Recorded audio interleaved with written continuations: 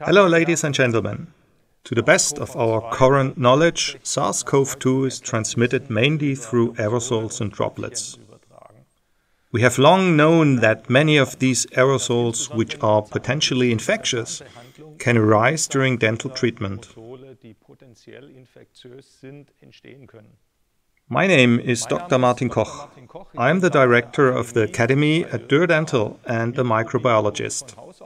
Today I would like to explain how these aerosols are generated and how we can avoid them. In dentistry, we use a wide range of instruments that are driven or cooled by water. Let's look at this in detail. Examples are the powder jet handpiece, the air and water syringe, the ultrasonic scaler, and also our turbines and straight and contra-angle handpieces.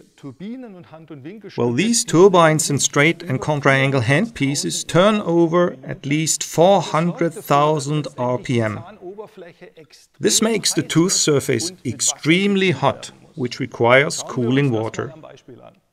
Let's look at this with the following example. During dental treatment with a turbine, the water jet is accelerated very strongly. The water jet is reflected off the tooth surface and creates an extreme amount of particles, as we can see in this magnified slow motion recording. These particles leave the patient's mouth as a spray mist. Why is this spray mist potentially infectious? Well, this cloud consists of cooling water, particles such as tooth substance or powder, but also saliva and blood. Over 600 different types of bacteria have been identified in saliva, and over 100 million bacteria per milliliter of saliva are in these particles. The biggest problem is posed by the smaller particles, smaller than 10 microns, as these can breathe in and reach the alveoli. And precisely these are what our dental aerosols are. A so-called saliva ejector is always used in dental treatment. You can see for yourself what effect a saliva ejector has on an aerosol reduction. In this magnification you can see an example of what happens when you use a so-called spray mist suction with 300 liters per minute. With a spray mist suction, essentially no more aerosols can be detected. How can we explain these differences between a small saliva ejector and a large suction cannula? Well, we analyzed this more closely with a new method, the so-called shadow imaging.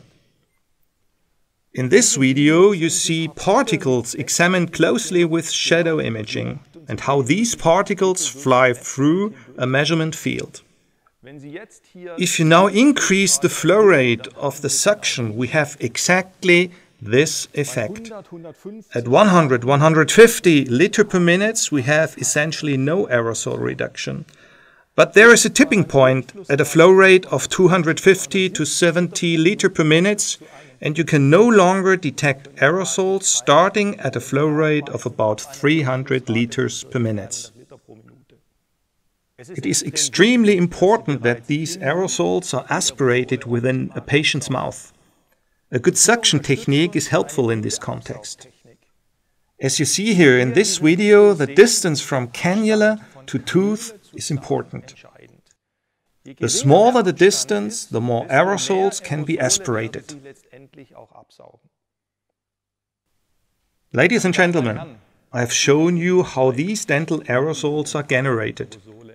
I have shown you the 3 measures you can use to avoid these aerosols as much as possible.